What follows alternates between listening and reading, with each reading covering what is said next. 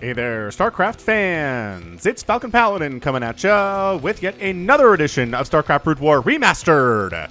Today, for our Carbot cast, it's going to be a match between Last and Larva here on Circuit Breakers. Did cast a game between these two players on Fighting Spirit a little bit ago, but consider this a rematch. Bottom left-hand corner is the Teal Terran player, it is Last. And in the top left-hand corner, it is the Orange Zerg player, Larva.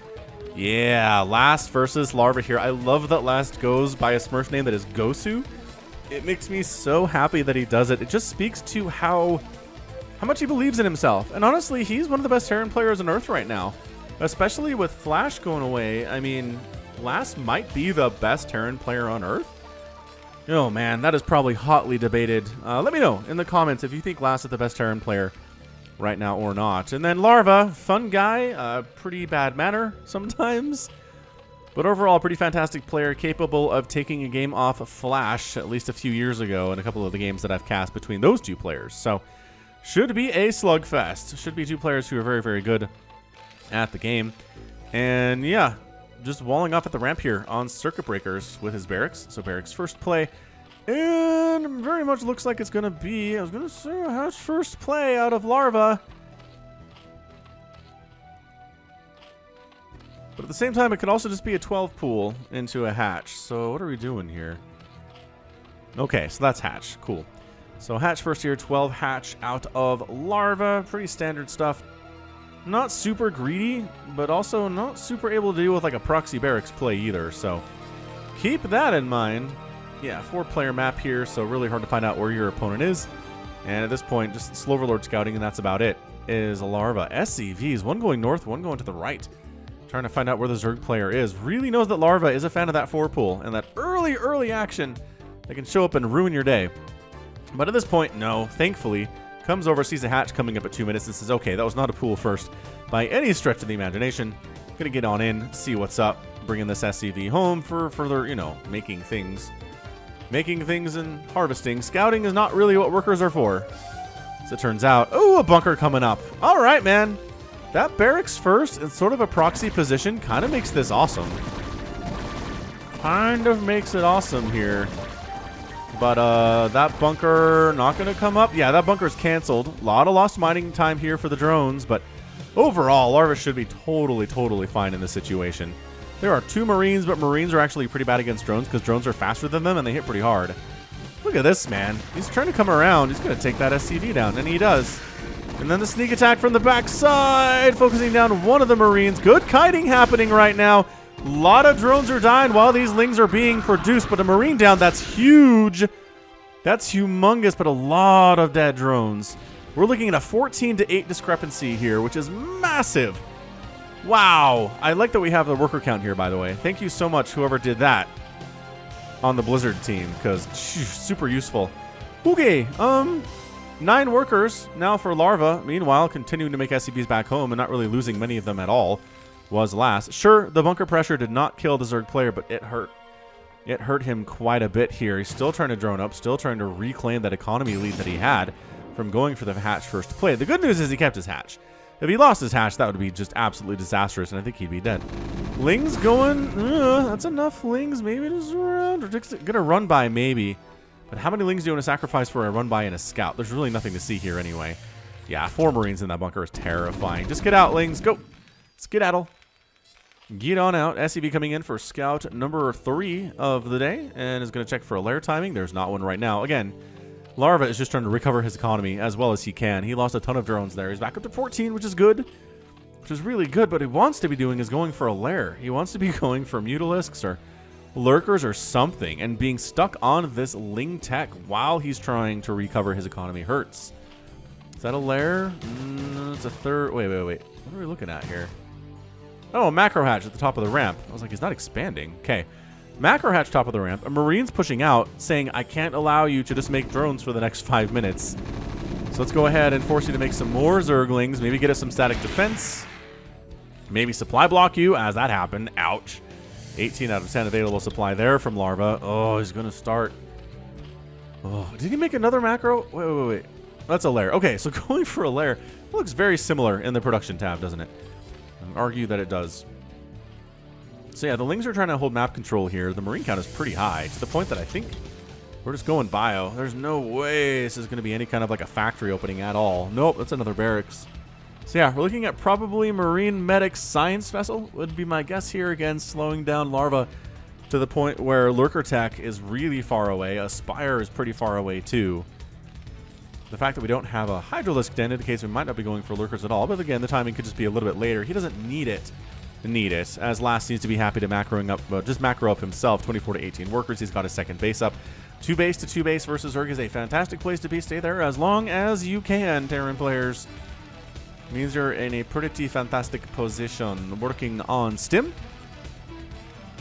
A bit of a French thing going on today because I just watched The Boys. Is that Aspire? That's Aspire. Okay. Which is an Amazon original show based on a graphic novel from 2008 to 2012. And there's a character who is French. I'm not sure if he's Quebecois or if he's actually French. I think he might actually be French, but takes place in America, so he lives in America anyway.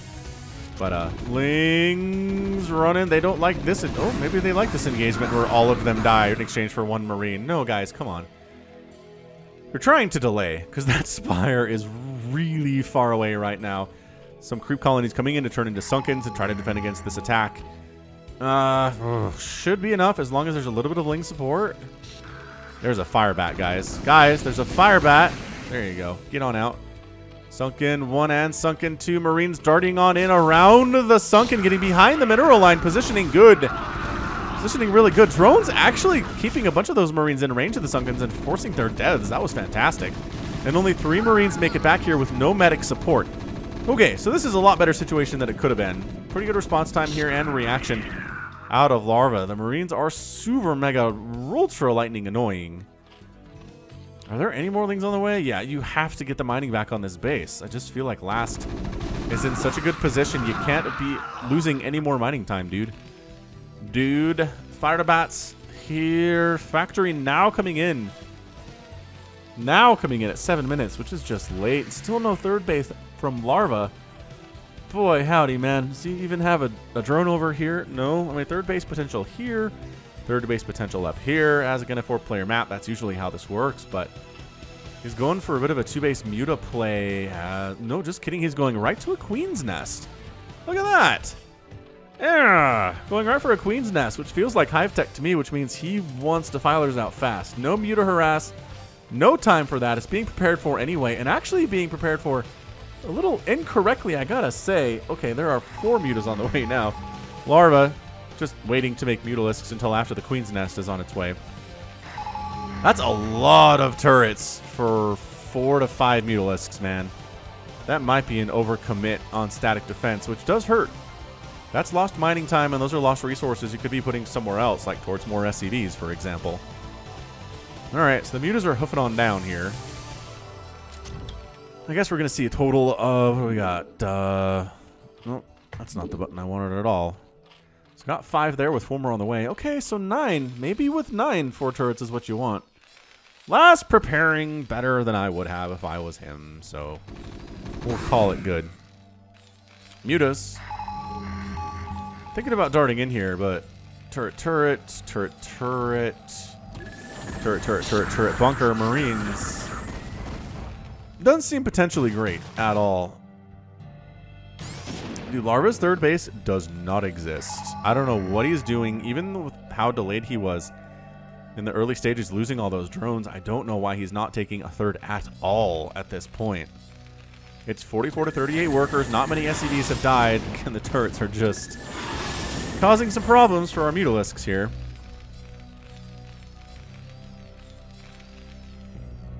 And look, I mean, he has map control. He's got Lings everywhere. He's got Overlords for vision. Really, I feel like he should take a third. He is! Okay, he snuck a drone over here when I wasn't paying attention. Interestingly enough, on the low ground, not on the high ground. But I guess he's not going... Oh, he's going Lurker Tech. Okay, so generally you'd expand up here, put a couple Lurkers on this ramp, and call it good against a lot of bio. But he's not doing that, taking on the low ground instead, which is more of a ZVP strategy. So I'm not sure why he's doing that. But a Defiler Mound coming in, which is, again, a game changer in ZV anything, is getting that Defiler Mound up. If you don't have a Defiler Mound coming on the way by 10 minutes, you're generally going to be in trouble. We'll say 12. Nidus Canal morphing into I just love the Nidus Canal and Carbot is a giant blah face. It's just one of my favorite things in all of Carbot, and I like a lot of it. I haven't really commented much on the art style today, but I have had requests to do a little bit more Carbot, so we're listening to the peoples. It's what we're doing. What we like to do anyway. And a greater spire. Hot diggery do. Larva. Spiring it up, guys. Meanwhile, nothing too crazy down here from Terranville. Just a lot of Marines. A fire bat. And a bunch of medics. Oh, and science vessels. Did I mention there were science vessels? Oh, that science vessel dying is such a big deal. That's detection. That is detection you're not going to have anymore when you run into lurkers. Oh, man. Wraith coming in, too. Wraith awaiting launch order. One of my favorite things to do. And actually seeing some vultures. So I don't think this is a total switch over into mech. This is just augmenting his bio with mech. With vultures, really. I gotta say, I don't see any tanks in the future here, but he is working on vehicle weapons, which indicates we're gonna see a decent amount of mech over time. Spider mines finally being researched here, which seems a little bit late from last two, but he's up 53 to 39 workers. He hasn't really been taking a third base either. There it is. Okay, cool. Command center coming on in. Gonna land to the right side here. Not really worried about gas income because of his heavy vulture marine production, which does not require the gas. But yeah, kind of allowed this third base to get up, which, fair enough. Is this injured? It is injured. Oh yeah, the vulture's got some shots on it. Okay. And the mutas cleaned them out. It really wasn't a big deal. Scourge in production to deal with the science vessels as you do. Army supply looks like it's actually favoring, based on the math here, carry the one. It's pretty even. Army supply is about even. Worker count is definitely higher for last though by she's like 18 or so. Again, doing addition on stream, not great. Not while you're casting. Your brain is using all the parts of the brain for other stuff instead of math. Two Marines getting whittled down here. Lings in the mix as well. And chomping a little bit on these SCVs. There you go. Taking down some of the SCV count, but there's some delayed muta harass. But the control by Larva is really good there. Liking that. And then you get some free vultures when you're coming up north anyway. Or you could just let them live for no reason. That's cool too. I'm fine with that. Do they not have speed? Huh. Alright, free vultures. Last not playing that particularly well either. Third base here and ready to rock. Larva. 43 drones. Taking a fourth base behind this. But last continues to stay in an advantageous position relative to the Zerg pretty much consistently this entire game. Mutas have done a pretty great job here picking off units and not really losing many mutas. I say as Wraiths come in and wreck their faces. Oh gosh. Yeah.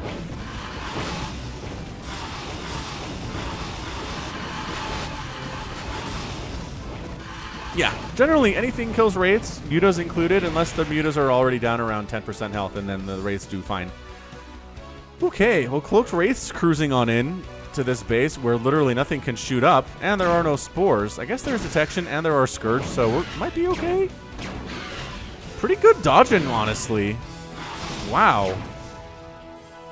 The Wraith dodging here by last is kind of super impressive. But yeah, the whole point is you can't just sit there and wipe drones off the map because the Scourge exists and they're dissuading you from doing that. Some Lings heading down and just hanging out down here. I'm not sure what they're doing exactly. That's command center being built within spitting range of those Zerglings, but they do not see it because they do not see it. Ah! There you go. That's what I wanted. Meanwhile, we got more mutas flying on in to Turret City down here in the natural.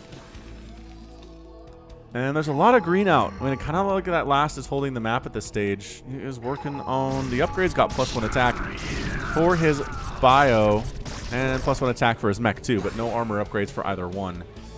None of them are on the way either. So last kind of skipping on upgrades a little bit, trying to straddle the line between, you know, the mech and the bio, and it's something we'll call back. Trying to roll on in with these Zerglings. The Zerglings who do have no upgrades whatsoever except for speed.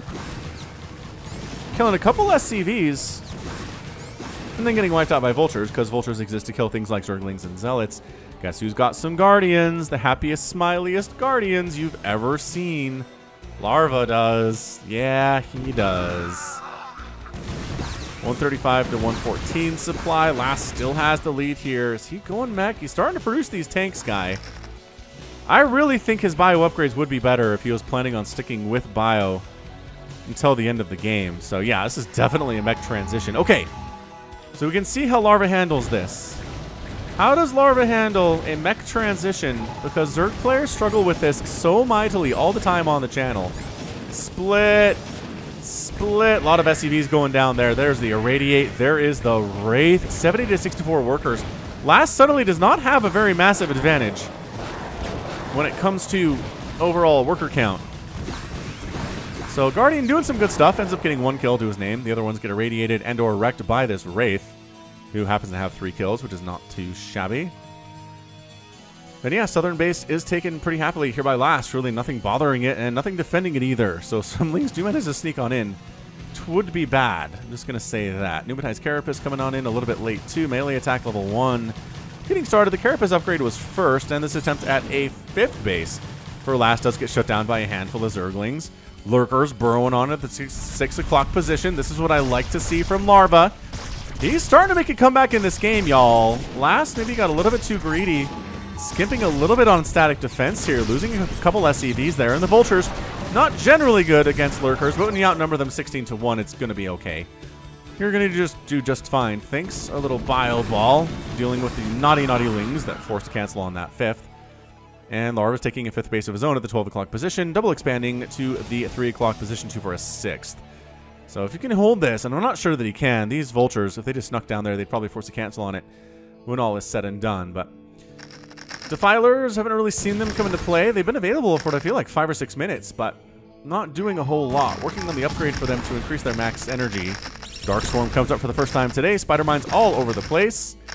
Just getting tossed up everywhere. But dragging Spider Mines into Vultures is one of the ways to get rid of Vultures.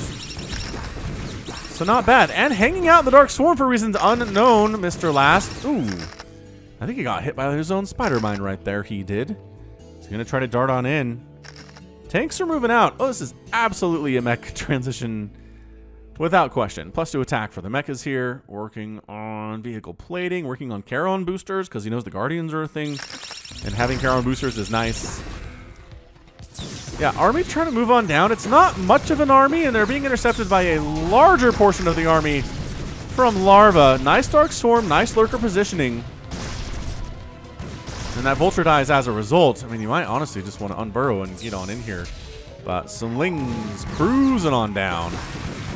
They do have adrenal glands because they are chomping fast at these Vultures without question. Spider Mines wiping out individuals all the time here. That base is being held to. Another base has been set up by Last on the right side. I don't know that Larva can shut it down. Once again, 6 o'clock position for Last is utterly undefended. I guess maybe it counts on the fact that Vultures are fast and they can get here quickly, but man, there's just nothing permanently here to keep these Ling run bys from happening at all. You know, don't you want to do that? Don't you want to keep them from happening at all? Seems like you probably would. Another base done for Larva. So he's suddenly at 8 bases? 1, 2, 3, 4, 5, 6, 7, 8. He certainly is at 8 bases somehow, some way. So he's taken the whole top section of the map effectively. The bottom section of the map belongs to Last. So this is an amazing macro style game. I'm really enjoying what we're looking at right here. 75 to 66 workers. I mean, sure. Well, 67 now. And the drop play. Okay, this is the stuff. This is what we've seen work in the past, is the drop play. Vultures sneaking up to the 12 o'clock position, causing some major problems for the drones up there. Wraith handling the dropper Speedy Lords. Drones getting massacred up north. Worker count dropping by about 3 or 4 there for Larva, so nothing incredibly life-changing. A Devourer is here. Haven't seen Devourers in Carbot all that much. We have seen it in the weekly streams, though. If you ever watched the weekly streams, I think we've seen every Zerg unit possible in those, which is a lot of fun. 3 Sunkens handling the Vultures pretty effectively. I mean, sure, you can't necessarily save all of the drones, but killing Vultures is still a pretty good thing. Heading up the left side now. What are we at? 178 to 131 supply. This overall army discrepancy is just hugely in favor of Last. I really don't know what Larva's going to be able to do to beat this. Larva is so patiently just taking the whole southern section of the map for his own. These side bases are the ones that make the difference when all is said and done. Guess who's got ultras? Hey, Larva has ultras. You know what's good against ultras? Spider mines and tanks. Like, really, really good against ultras. Spider mines and tanks. See this guy die? Yeah, he dead. Okay, not good. I don't know. Running ultras in here is not a fantastic job against somebody who is as good and methodical as Last is. We've seen Larva take down lesser Terran players doing this. Can't remember who it was, but he just effectively threw Lings and ultras at the Terran player all the time until he won. It wasn't even particularly well micro. There wasn't a lot of Dark Swarm. He just went for it. So here comes Larva. Not enough. There's just not enough here. Last is ready. He's got a Radiate. He's got his tanks with the +2 attack. Decent plague on all the science vessels here, though. They've got the strawberry jelly on them. I'm really surprised this base has been allowed to live. I feel like Last has been in a position to wipe it out for about 5 minutes now, just has chosen not to. Maybe he is now. So Dark Swarm up, but just irradiate all 3 of those things.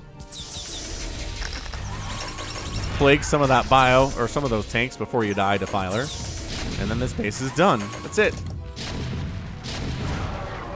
Yeah, irradiate taking care of those lurkers. Easy peasy, lemon squeezy. Sunken Calling getting taken down. There's a starport scouting up to the north here, just getting some good information of what comes out of that hatch.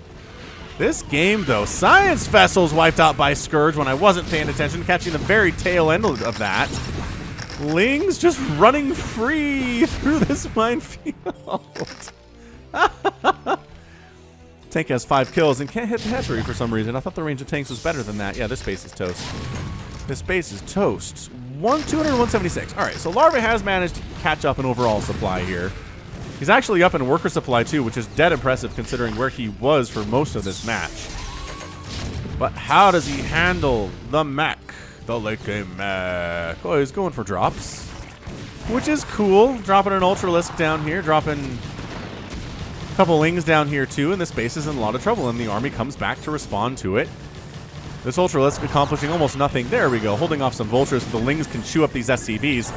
All right, this is something the Larva needed to do.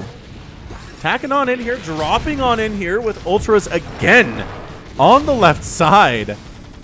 Kind of liking it. The Goliaths are really no match for this Ultralisk by any stretch. These tanks definitely are. But Ultras just trying to get inside the main base. Their pathing is stupid, as you can see, and they can't get up this ramp because Brood War pathing is really bad compared to pathing today. Really don't agree with the idea of these Ultras trying to get up this ramp, you guys. I don't like it. There are 4 tanks.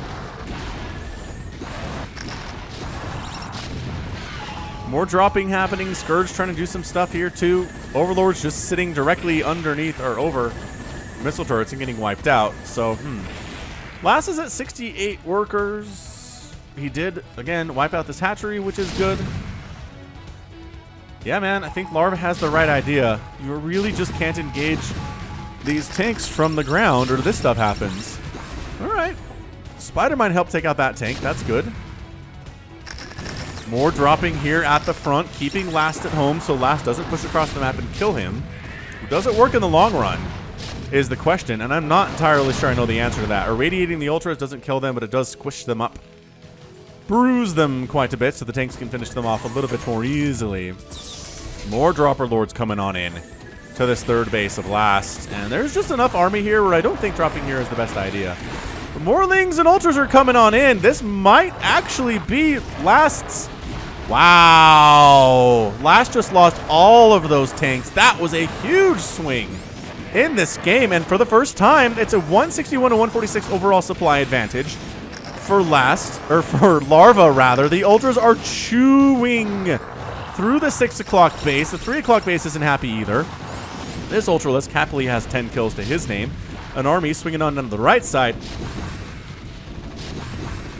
dealing with the last vestiges of defense of the bio for Last. He does manage to hang on to it.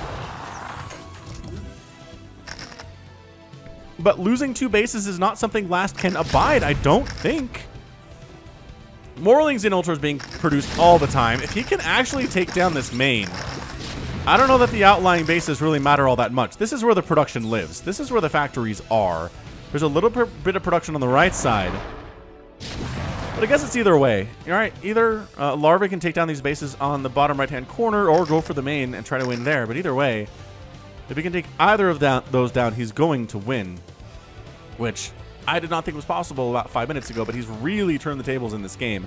Expanding to the 9 o'clock position. I'm not surprised he's not going after the third right now. He's got quite a bit of resources to do so. Again, Larva style. Not a lot of Dark Swarm when he gets into it, when he gets going. All of his APM is just focused on producing units and sending them across the map as fast as possible. Which, I don't know, it's not going to win you GSL, but it is a heck of a fun style to watch. And sometimes really effective. Look at the Science Vessel down. He's trying to keep the Science Vessel count down to a minimum. Here's a couple over here you might be able to get too if you just cruise on over. Trying to find them. They are hid safely back in this corner, though.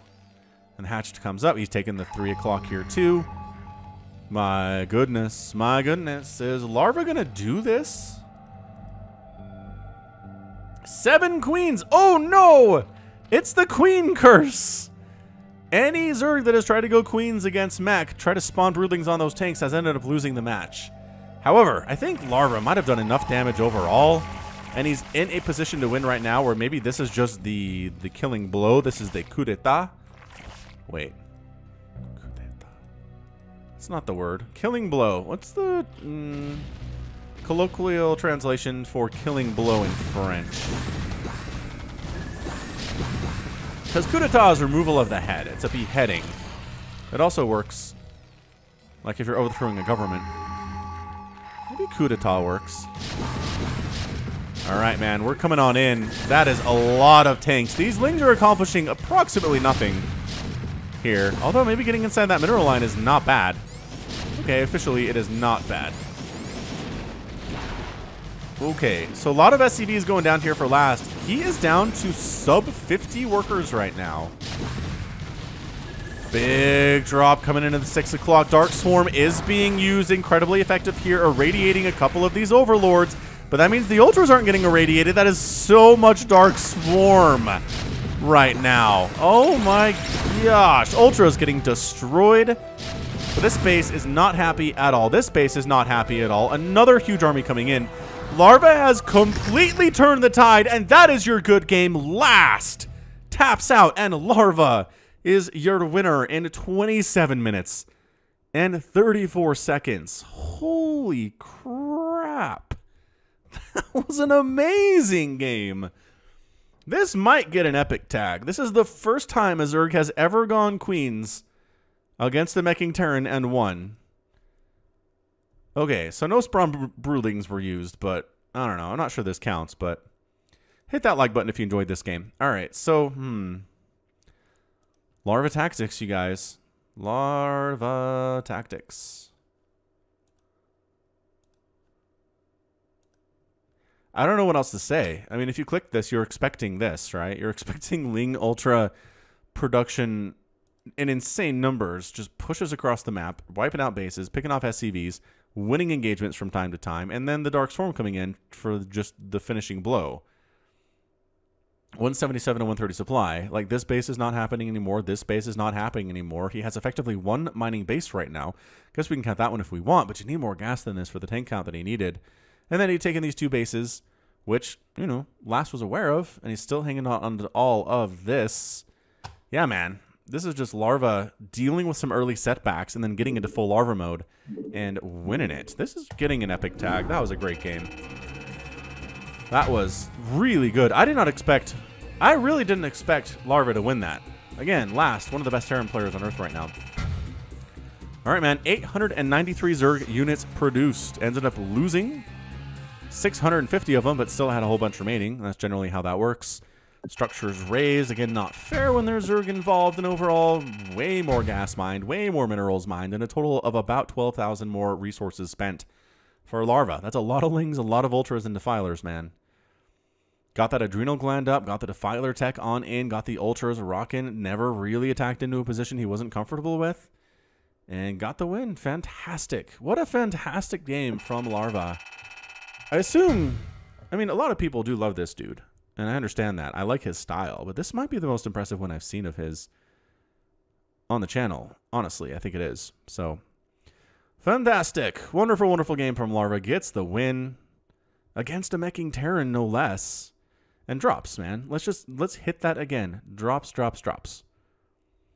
You need to drop on a meching Terran. You can't engage them over the ground over and over again, or you're just going to lose. Hoorah. All right. Good stuff. That's going to be it for me today. This has been Falcon Paladin coming at you with yet another edition of StarCraft Brood War Remastered. Go ahead and hit that like button. Hit that subscribe if you like what you saw and what you heard today. You can also catch me on Twitter, Facebook, Patreon, and Twitch, all at /Falcon Paladin. And until next time, as always, thank you so much for watching, and you take care of yourself.